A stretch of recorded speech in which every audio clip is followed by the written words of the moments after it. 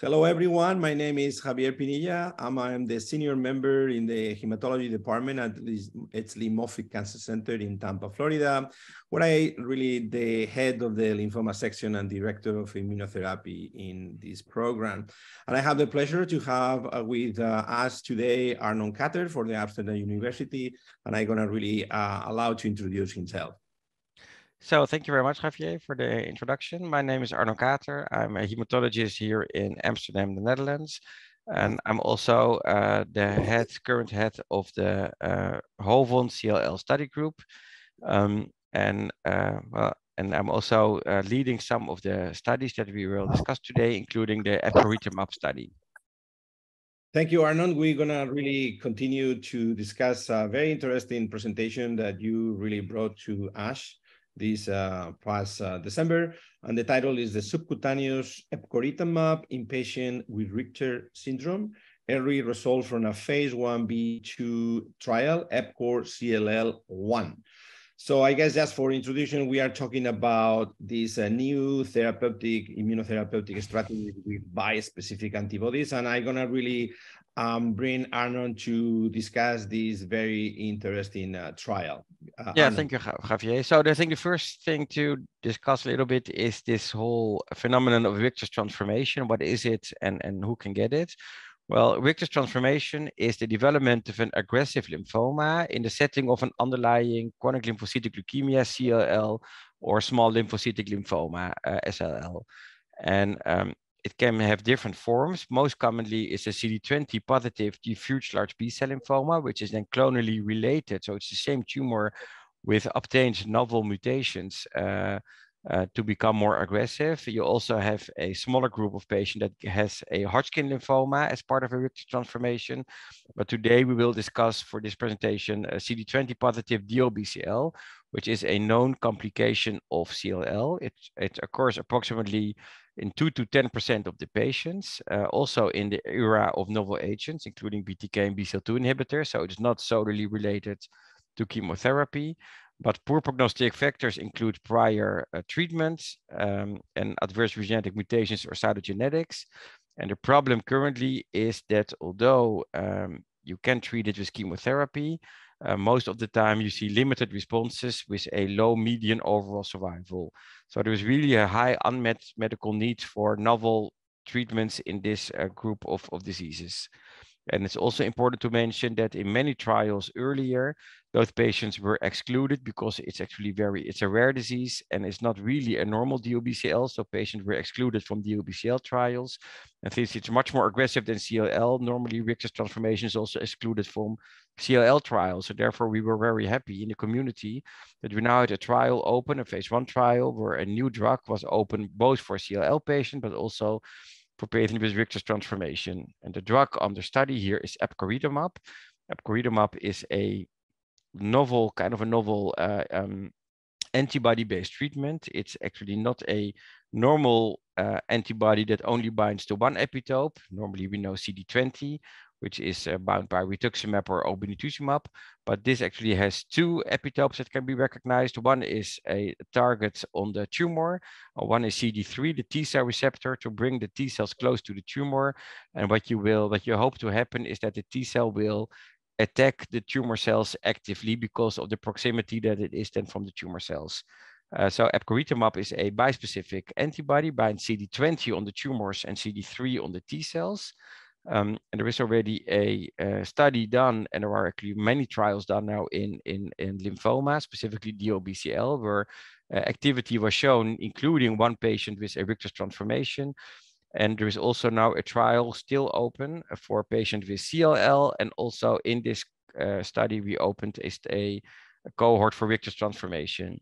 We did already dose findings. So now we at the dose expansion phase. And what I will discuss today is the 10 patients that were included so far. So relatively small number still with Richter's transformation as part of a CLL. So if I discuss the 10 patients, these were all patients with high-risk disease of their CLL. So 50% had P53 mutations, 20% had Notch mutations, all predictors for poor outcome and Richter's transformation. And if you look to the prior treatment those patients got for their CLL, so some patients, actually 3 of these 10 patients had Richter's transformation as their first symptom of CLL. 70%, so 7 patients had already prior CLL and were treated for that. 70% got chemoimmunotherapy, and 60% also got targeted agents. And if you look to the treatment they got for their Richter's transformation, 30% had R-CHOP, 10% of 10 patients had RDHAP. 1 patient was in a trial with venetoclax, rituximab, and EPOC, also chemotherapy-based, and 1 patient actually had a CAR T-cell therapy before. So if you first look to the side effects we see on this study, patients got a complication called CRS, cytokine release syndrome, which is a very well-known side effect of T-cell based therapies, including CAR T cells, but also bispecific antibodies. So that occurred in 9 patients, but it was all grade 1 and 2, and no severe cytokine release syndromes were seen. And we saw 1 patient with clinical tumor lysis, and we didn't see any treatment emergent adverse events that led to discontinuation. If you look to the activity of this agent, I think, well, again, preliminary, but very promising. We saw overall response rates of 60%. So 6 patients got at least a PR, and of those 6 patients, 5 of them got a complete metabolic response. And although, of course, it's a duration of response, I don't know at the moment, because it was really a very early first update on the trial. So I don't know how long those, if it's a limited response or it is a prolonged response. We have seen some patients already doing very good over time. But if we then go to 1 case of the earlier phase 1 trial for DLBCL, which included 1 patient with the Richter's transformation, that patient was a 76-year-old male who was diagnosed with SLL in 2019, got ibrutinib, then had a transformation to Richter's 1 year later, was treated with R-CHOP with a mixed response, so actually progressive disease. And then he got Epcoritamab treatment, and he now already is in his 76th week, and he got a complete response very early in his first cycle, and actually he now has a remaining complete response. And an important thing is that what we saw in this patient, we also see in the other patients, is that the time to getting a response is actually very fast. So actually in 1 or 2 months, you see the most effects, and you see that patient do get a response or not. So you very early on, you see already if you have a successful treatment here. Arnon, how often you give the treatment? How often you give this treatment?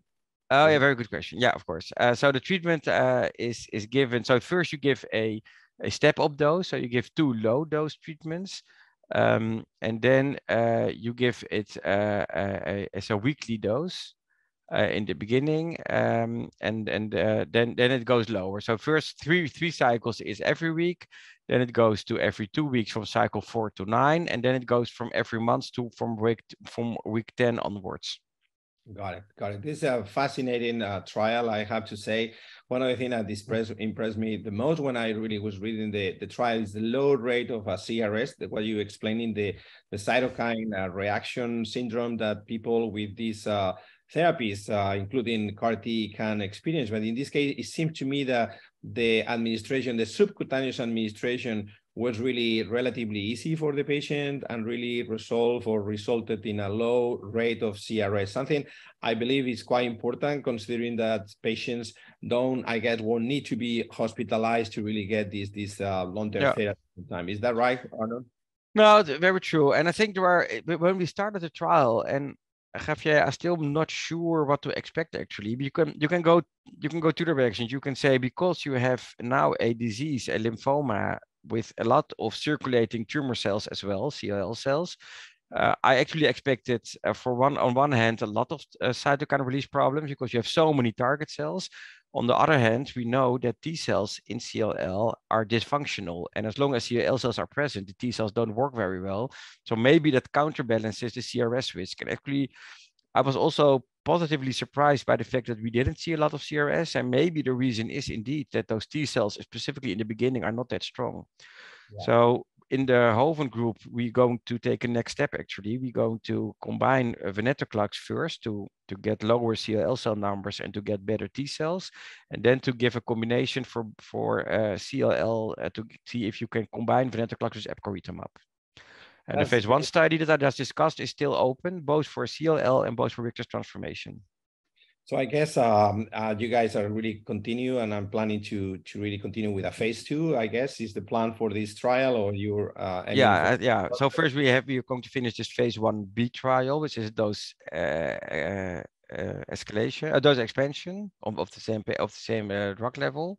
And I think so far the data look promising enough, I would say, but the company of course has to agree to go for the next step, a phase 2 study. And the big question is this going to be monotherapy, or is this best in combination with either a BTK inhibitor or a BCL2 inhibitor? Well, I think it's an excellent, hope for patients who really, as we see today, start to need further therapies beyond the BTK and the BCL2, and we hope to really see that. I think this drug is very well positioned compared maybe with one of the intravenous medication that they are being tested with. Seems to me in CLL specifically may have a higher rate of CRS, which may really, stop the really fast development. But I think I agree. And another thing that I'm totally not sure if that's correct, but I think what you see is that if you target CD20 instead of CD19, it also seems to have improved side effects, including mostly neurological side effects. It's much less seen, I think, with the CD20 than is CD19 as a target. I agree, and something that we really experienced for sure in the CAR-T era, neurotoxicity is seen in the CD19. So that's amazing points, and I think it's once again one of the hopes for the future treatment besides CAR-T. Biospecifics are going to really, it's been approved in the United States for follicular lymphoma recently, and we really hope to really be further approvals. So it was an excellent kind of review of this abstract, Arnon. Really been a pleasure to discuss with you, and thank you very much for being here today. Very good. Thank you so much.